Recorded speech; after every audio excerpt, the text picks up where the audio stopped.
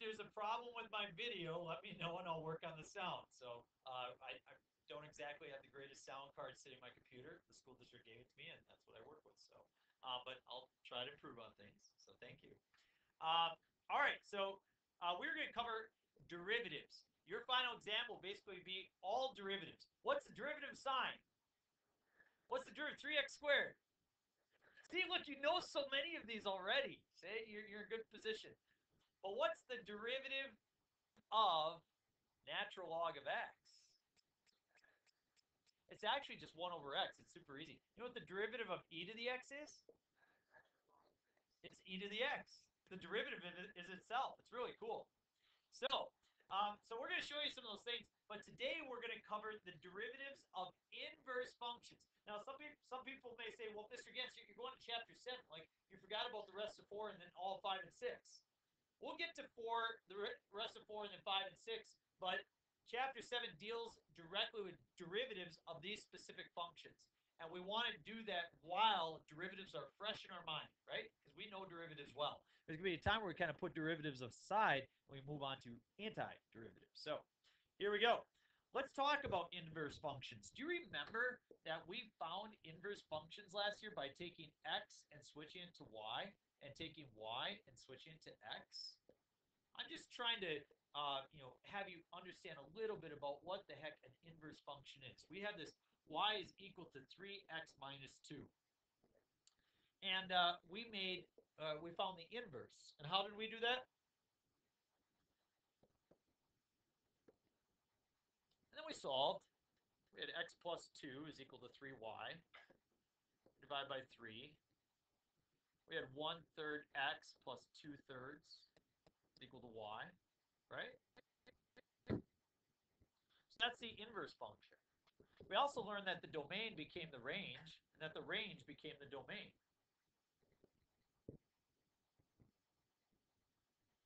Everybody good with that?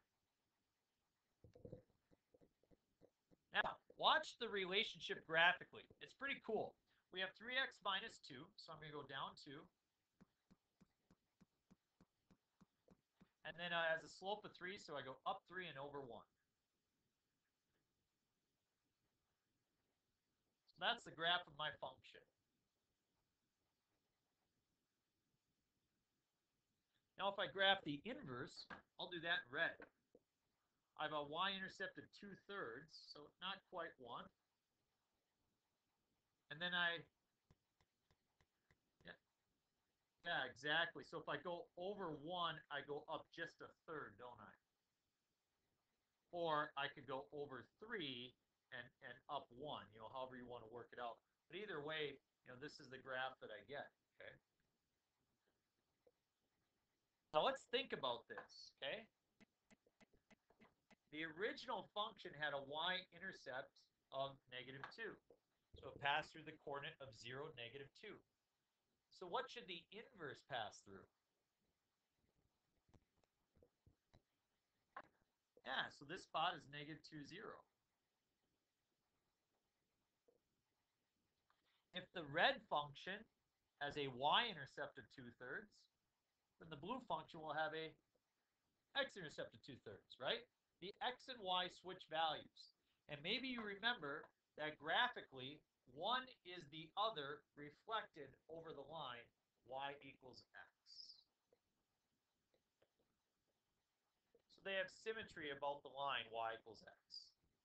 I'm not saying you have to remember all this. I'm just trying to help you understand where inverse functions even came from.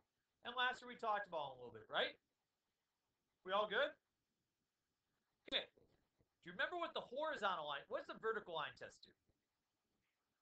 Yeah, you can determine whether or not it's a function. A horizontal line test tells us whether or not it's a one-to-one function. Because it's only when functions are one-to-one that we find inverses. So if it's one-to-one, then we can find the inverse.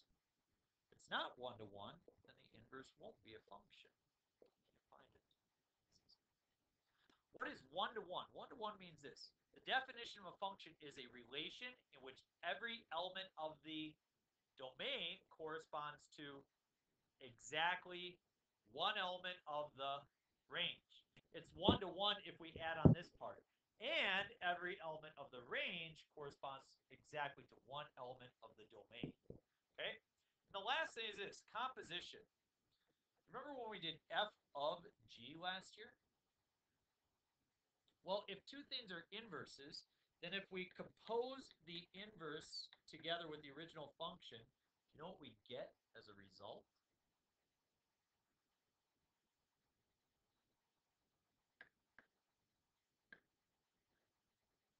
X.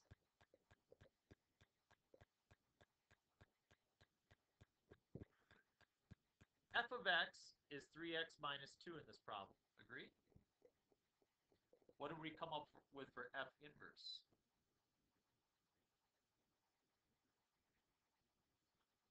Yeah, 1 over 3x plus 2/3.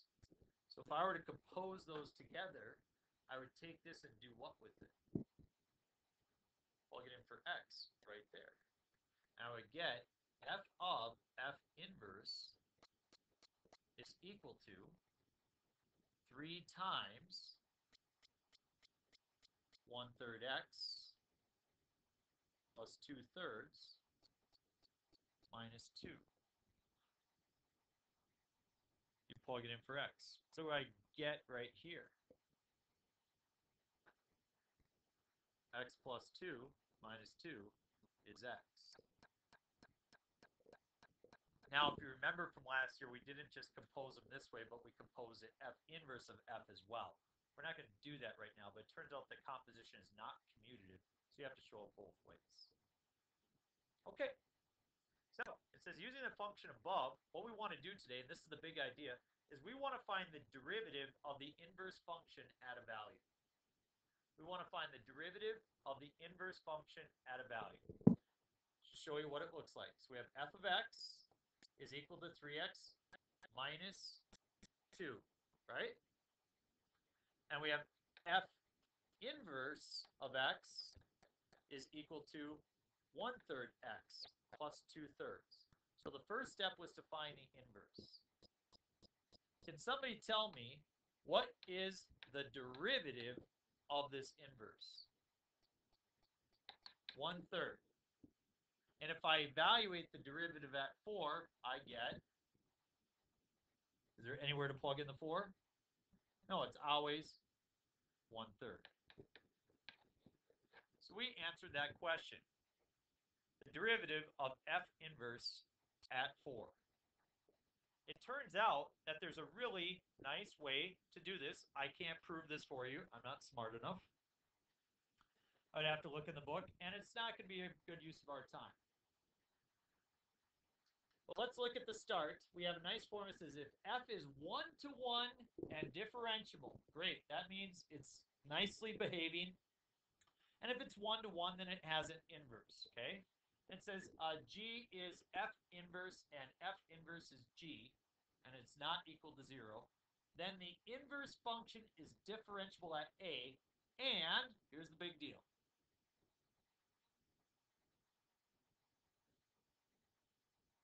The derivative of f inverse at point A ends up being a result of this formula. 1 over f prime of f inverse of A.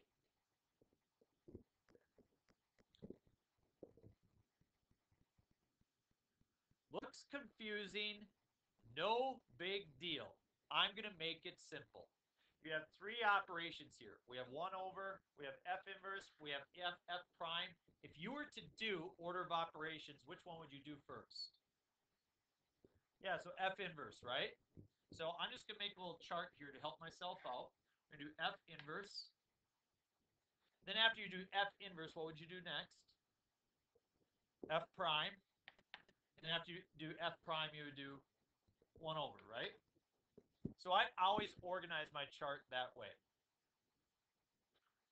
And it says, given the following functions, find f inverse prime at point A. So what is my A value here? 6. So I start out by finding f inverse of 6. f inverse of 6. If I asked you to find f of 6, what would you do? You plug in 6, because 6 would be an x value. But if I'm doing f inverse, that means 6 is a y value. So 6 equals 3 over x minus 1. Good job. Cross multiply. 3 equals 6x minus 6.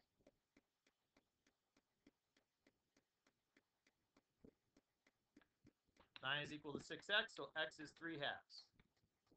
You good? So everybody okay with that? So I get 3 halves. So now I take the derivative at what value? 3 halves. Well, that means I got to find a derivative. How do you take the derivative of this guy? Chain rule. A lot of you on your test used the quotient rule for that type of situation. That's fine, but you're more likely to make a mistake. I think it's easier to just do the chain rule.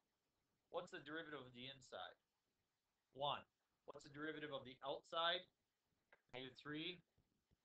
It'll be over x minus 1 squared. So that's the derivative. Can I plug in 3 halves? What do you get? 1 half squared, 1/4. Negative 3 over 1/4.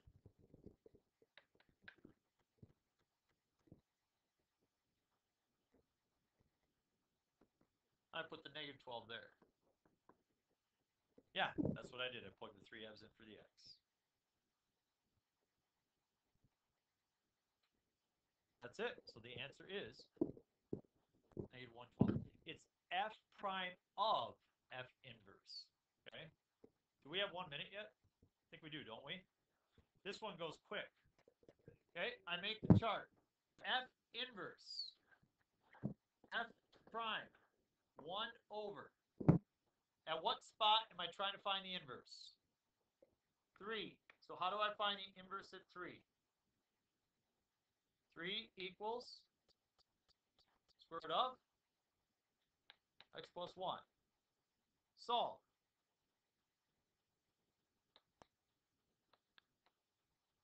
Nine is x plus 1. Square both sides. X is 8. Everybody good? So the 8 goes here. So now I want to find f prime of 8. Well, I have to find the derivative. What's the derivative root of x plus 1?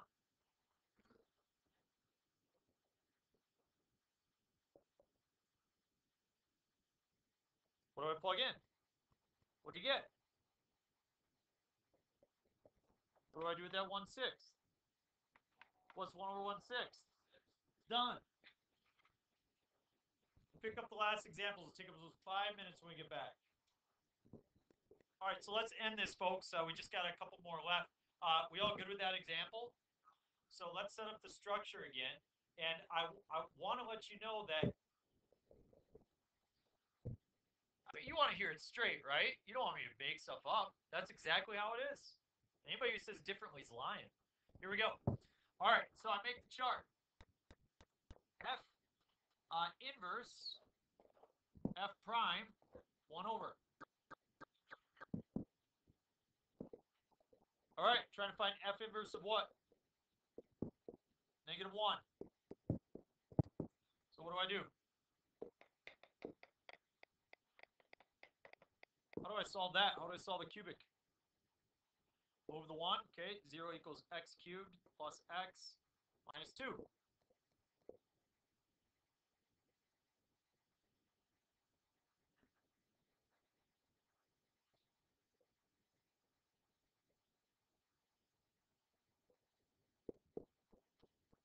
Ty's got it. Okay, so the only shot at we have at solving this is to use our rational roots theorem. So it's no big deal. It's super easy. What are the factors of negative 2?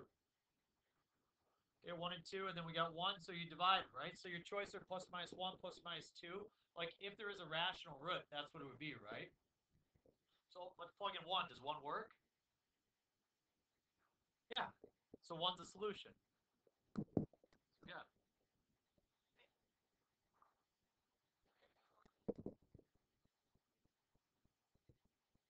Yeah, well, in this situation, just find the one. I picked one where there's only one solution. So, okay. So here's the deal, okay? Do you remember when we then took that one and we divided it in? Remember when we did that last year to find the other solutions? You don't need to find all the others. Just find that one. The others are probably imaginary anyway. Just find the one. Don't worry about two others. That won't ever happen. All right, good. We've got one. Now what? Well, what's f prime?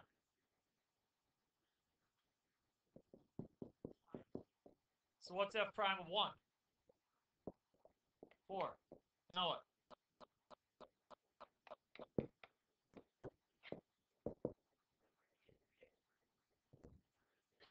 It's the derivative. Oh, no. Now they give us the table. I want to find f inverse prime of 6. Well, I make the table. And you don't have to. I just think this is the easiest way to organize your work. And again, this is what somebody taught me. This is what I decided to do. You got something else? Go ahead. This is just what I do. F inverse of what? 6. So is 6 an x value or y value?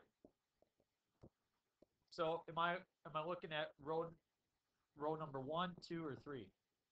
Looking at row 2. So I'm looking at this entry, right? So what would x be? 3. So now I'm going to do f prime of 3. It says f prime of 3 is negative 2.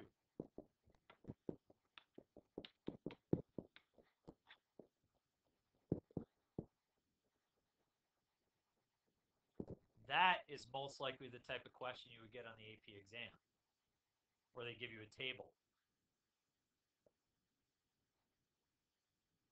One more. We're trying to find f inverse prime of 4.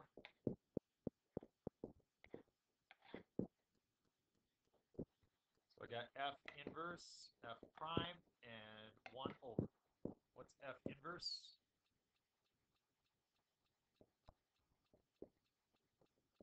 So yeah, where is it equal to 4? At 4. F prime of 4.